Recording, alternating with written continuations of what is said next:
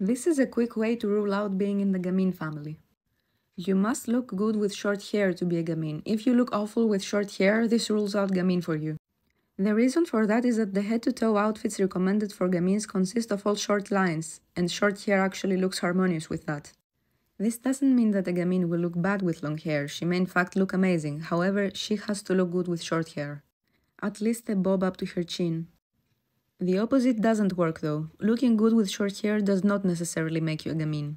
There are many image identities that may look good with short hair, but it is a must only for gamines.